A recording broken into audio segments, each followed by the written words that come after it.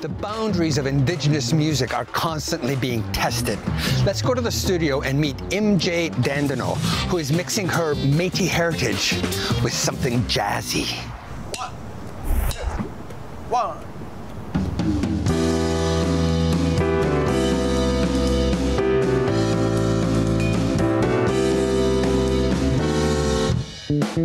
So this project is about taking Métis fiddling tunes and meshing it with modern sounds and creating this new voice. When you're looking to this generation, they're not really listening to what our grandparents are listening to. So to revive that, you need to give them something that they will listen to.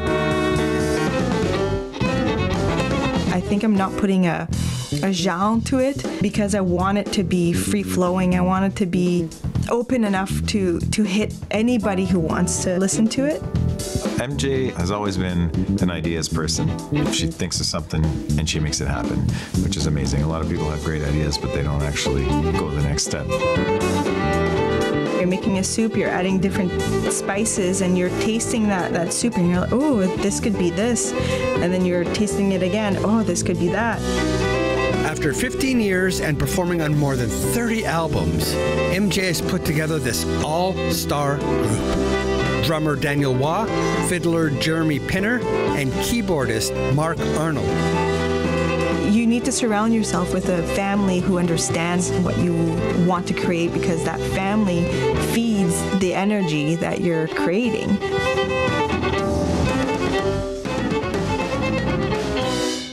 That's awesome. That was good. I think it was kind of a natural evolution for her to sort of think about the Métis tradition in musical terms and to see what could be done with it in actual terms. I want to make my ancestors proud, first of all, to help keep our tradition, our culture alive. It was MJ's fiddle-playing dad who got her started in the music.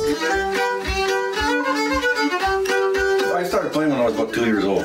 I just watched my dad play the fiddle. I'd grab two little sticks and imitate my dad.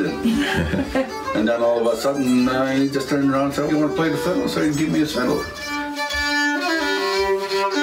I find like it's important to talk to elders and make sure that they know that they are heard by sitting down with them and learning about the history of these Métis tunes. Where did they come from? Who were playing that? That's such a nice one. All right. Hey, Jeremy, can you play the phrasing at the end, the two last? Yeah. Oh, yeah, you're there. Yeah.